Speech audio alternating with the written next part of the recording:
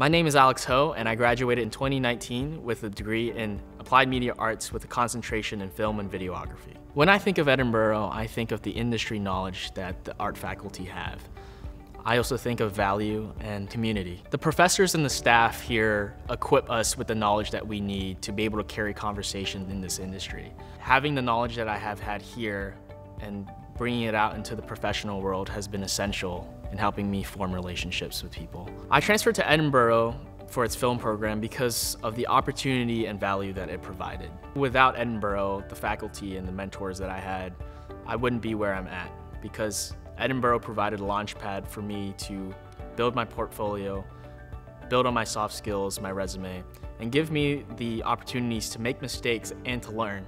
The fact that I had this community that carried me into where I'm at now speaks in volumes to the investment that Edinboro really puts into its students.